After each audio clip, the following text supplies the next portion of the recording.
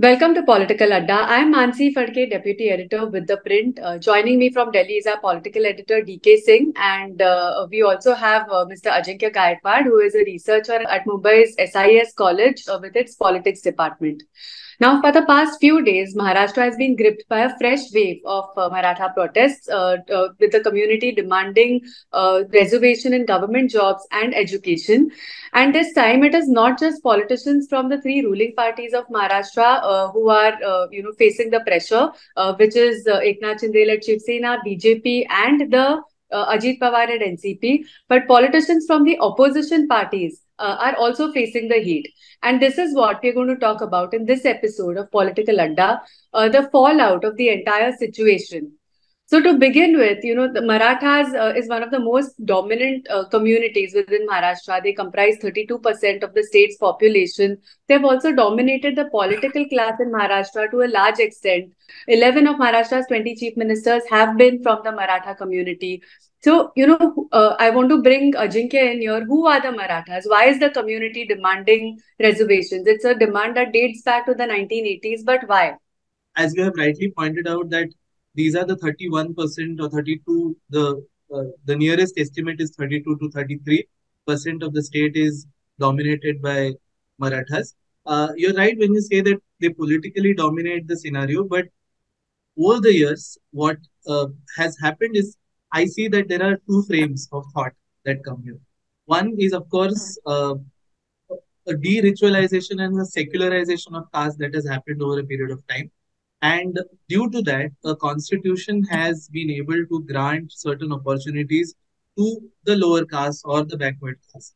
And that has created certain anxieties among the dominant caste or the dominant populations. Land was something that was a prized possession of the Marathas. And eventually you see that after abolition of zamindari or several land reforms that the government of India undertook in the 1950s and the 60s, the situation was kind of changing.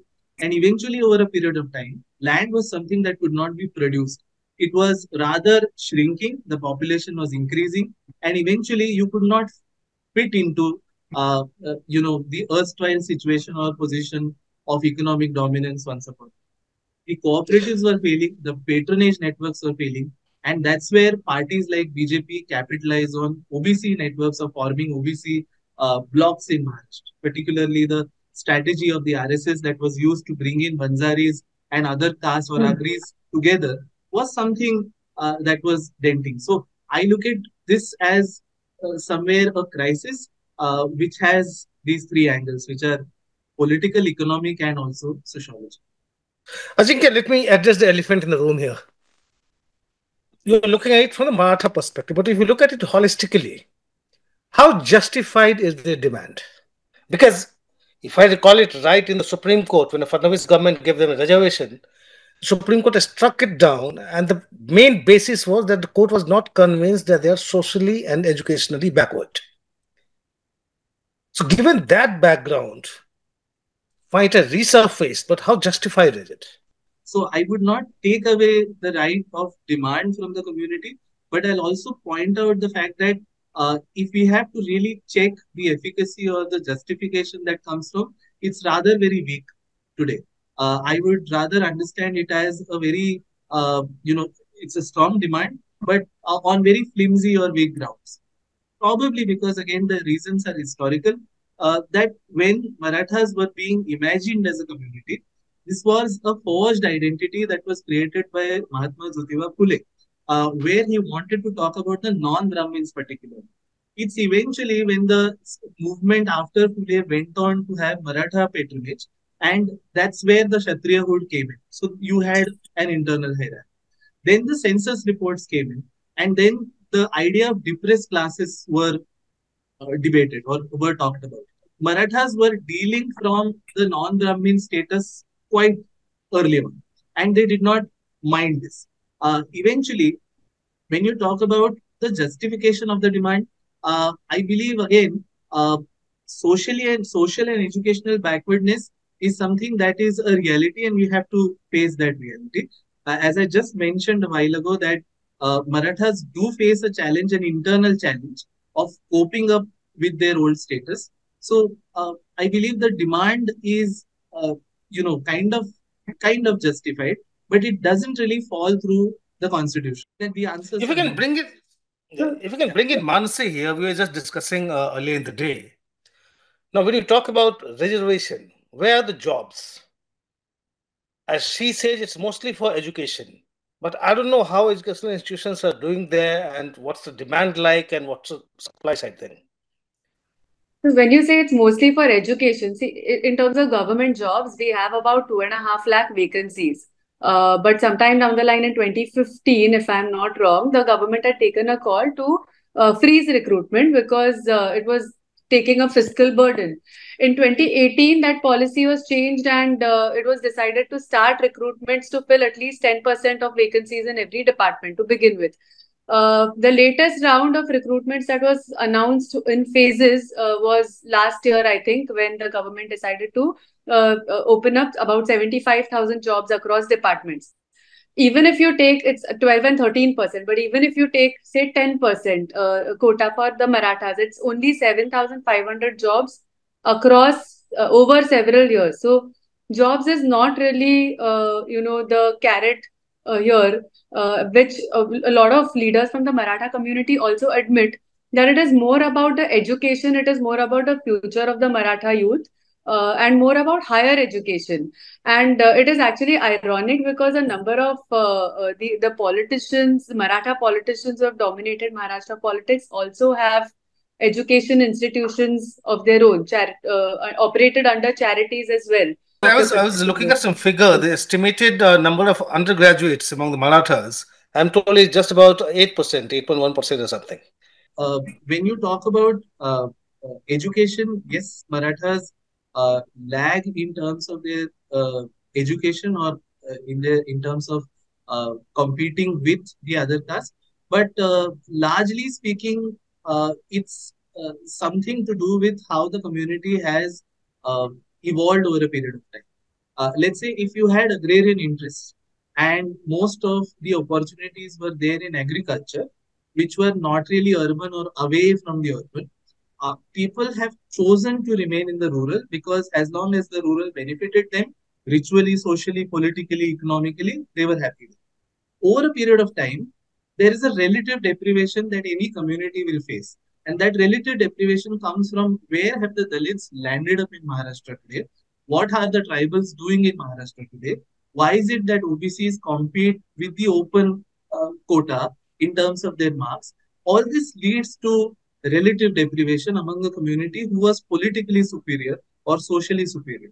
And to bring in some perspective of how the leaders of the Maratha community think that yes, while this has been a dominant community in Maharashtra, there is a lot of disparity within that community. So yes, it's been primarily agrarian, but you can still loosely divide it into four classes. The topmost is the political leaders from the Maratha community, the members who control the educational institutions and sugar factories.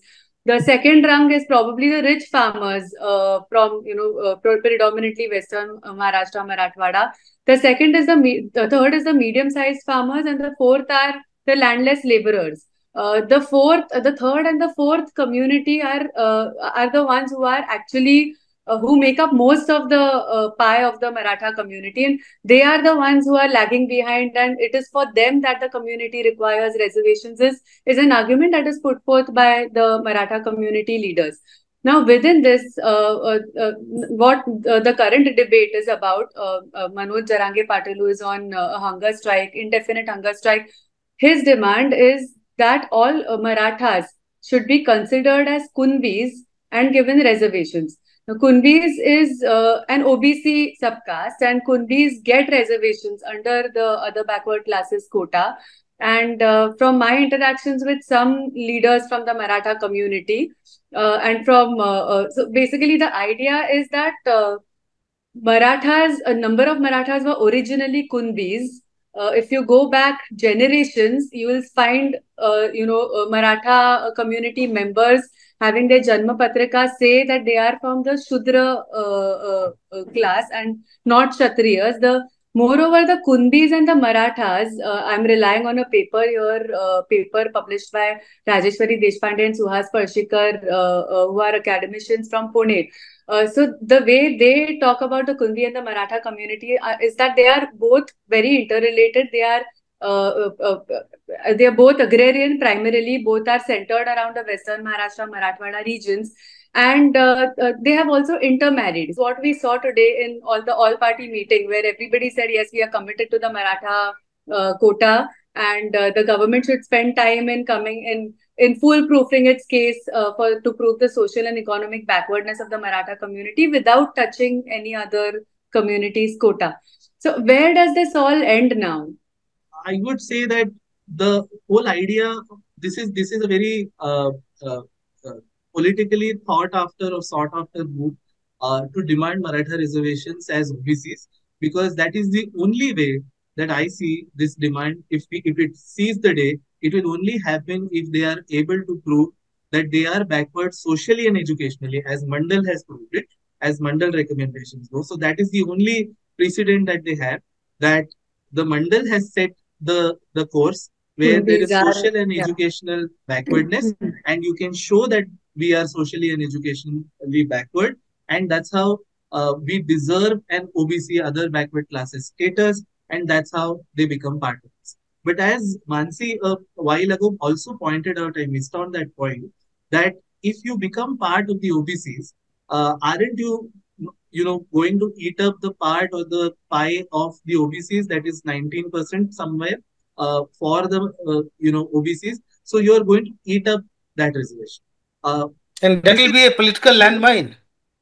Yeah. Absolutely, So absolutely. no But party will really know how to navigate through it. no party will know. But then here the situation is more tricky, because the votes of the Marathas are now divided into more than four parties. Particularly, if you want to believe, let's say Shiv Sena, BJP, and NCP and Congress. At the same time, the OBC votes are also divided.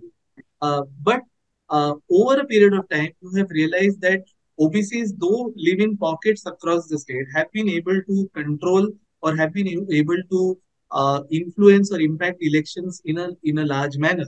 Where if one has to really strategize, a party like BJP, which has banked and grown big on the OBC vote base, would not like to lose that share, because that is a block that you get eventually over a period of time.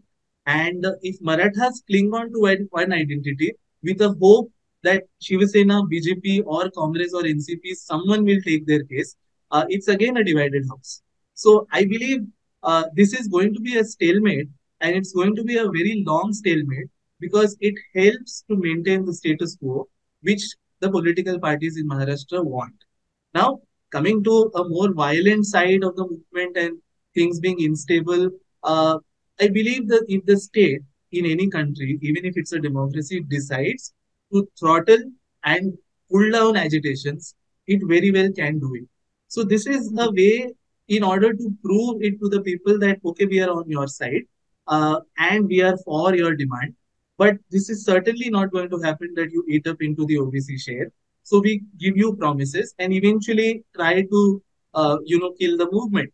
And that's what happened in the past. And I believe, and I see it likely to happen, that it is again going to fizzle out with a lot of promises, with a lot of legal promises again. I think, am I wrong in thinking that the more it prolongs, the better it suits Eknath Shinde? Uh, to a very large extent, yes, because I believe there is a large section of Marathas which would hope that the Eknath Shinde-led government, which is backed by the BJP, barring, I'm not bringing in the Fadnavis angle here. I'm deliberately trying to think aloud. That I'm talking in the context of Fadnavis's yeah, political future. I'll rather come to that context. This is another side of it. But just I wanted to think aloud on the fact that if at all the state in India, uh, dominated by the center, the union, has to take a call on whether people are OBCs or not, the ball is in the BJP's court.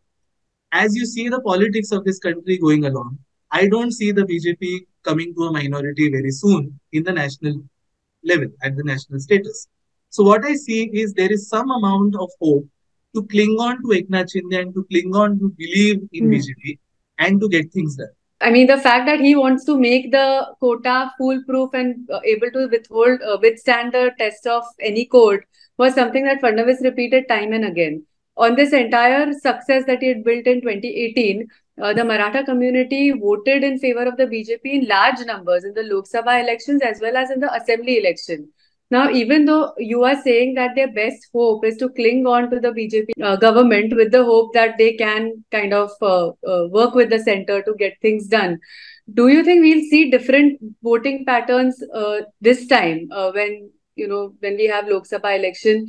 I mean, that anger against Fadnavis is still there. That you promised us this, we believed in you, we gave you a chance, and you were not able to deliver it. Plus, this whole stigma of the lathi charge in the first phase of the protests in September.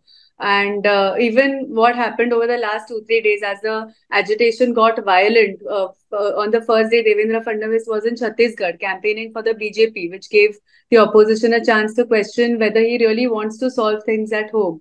And the next day, when he came back, he said that, we'll use attempt to murder charge because these are miscreants, these are not people from the Maratha community.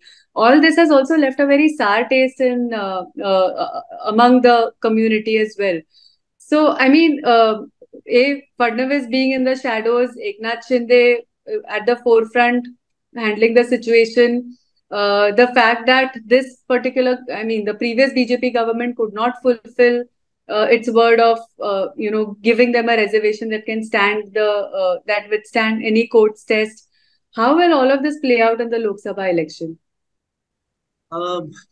It's really tricky for anyone to, I mean, guess what may happen. But I have a few things running in my mind. Uh, if if a community has, seen some level of hope in the past that there was a legal measure that was taken, there was an act which was passed, there was a commission which was deployed, and there was a report that also came up. It's the only thing that the court has not really been acceptable to this demand. But again, if you look at the examples or the parallel examples that have, let's say for that matter, Tamil Nadu, which was the first one to flout the rule of 50% quota or cap on reservations, it is the amendment in the ninth schedule that happened through a parliamentary intervention that has led to Tamil Nadu and many other states cross the 50% mark or the 50% cap. So again, if you are a thinking voter, I have always believed that the voters are smart people. In Maharashtra, they have voted very smartly and they will make a move or choice towards the BJP this time also. Also considering to the fact that whether the Congress and NCP have really made themselves very clear or are they loudly thinking about the Maratha reservations? I have seen some kind of inconsistencies within the Congress and the NCP fold also. I have seen a quieter Ajit Dada Pawar. I have seen a senior Sharad Pawar who was constantly talking and supporting reservations and constantly consoling his OBC leaders in his party that he's with them, he won't end their reservation. See, all of this, and even for that matter, the Congress, in terms of Vijay Wadettiwar or Nana Patole, have been very sympathetic to the demand. Yet again, they have reasserted or reiterated that OBC reservations won't be touched. And that's exactly what Zarange Patil is going on to do. If you think about the larger picture, I don't see the Congress NCP doing much in this entire debate. Possibly there may be key drivers among the Congress and NCP behind engineering this movement and leading this movement. But if you are a rational voter, the rational choice is now only left is to choose BJP. Eknath Shinde government could come and go. It could be some other chief minister down the line. But then it's more rational or in their self-interest to vote for BJP. That's what. Look, let's look at the internal dynamics in the ruling coalition there. So when they split the Shiv Sena, the BJP's original idea was to weaken the Shiv Sena. And the hope that, over a period of time, Eknath Shinde can be sorted out and Fadnavis may be back or BJP may get its chief minister back maybe by 2024 election. But now dynamics have changed. Now, Eknath Shinde has become too big. You cannot afford to replace him even a year later. This agitation continues, or if this grouse remains among the Marathas. So internally, everything is changing for the ruling coalition now. Yes. And there seems to be considerable anger towards Ajit Pawar. I mean, for Ajit Pawar to cancel a visit to Baramati, his undeniable turf, because of the fear of protesters. So there's also undeniable anger towards Ajit Pawar. So it's not like you can replace one Maratha face with another within Yeah, the so Eknath Shinde is in a alliance. much stronger position Stronger today. position. Yeah. Uh, though the internal dynamics today point out that Eknath Shinde is in a much stronger position, I'd like to believe that it's only time which will possibly, kind of test this, because uh, the flock of the Shiv Sena that is with the current chief minister is also a floating log. I mean, Hmm. as long as people are there committing to a very anti-UBT kind of Shiv Sena, it would be there. But eventually, if the flock that has gone on to join the BJP to form a government doesn't really fall through or come through, then I mean, this whole idea of Chief Minister Shinde being a very strong player would be, No, I'm talking about the internal dynamic in the ruling coalition. Say Fadnavis versus Shinde. I mean, their prospects in future. So Yes, if I talk about the internal dynamics, yes, today what I see is that the chief minister has scored over the deputy chief minister, but the deputy chief minister has a history, and he being a Brahmin again is a point that we have to consider. But again, uh, uh, the point is that whether you have a very strong and person who could replace the dynamism of the BJP leadership, I fail to see one in the ruling coalition. I mean, the coalition that has come from the Shiv Sena.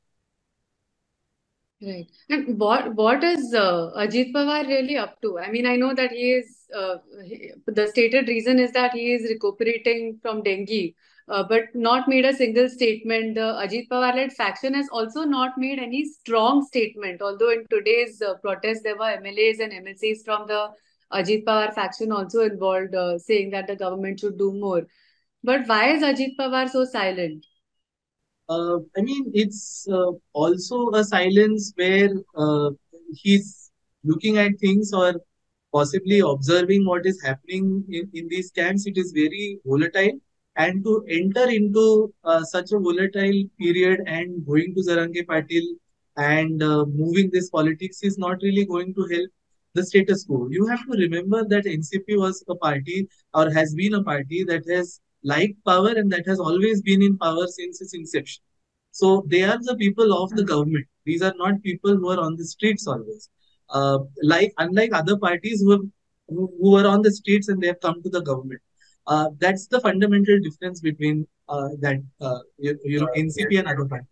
You also have to understand that NCP is undergoing an internal politics of themselves. So the current attention is to gain as many people from uh, the senior power faction.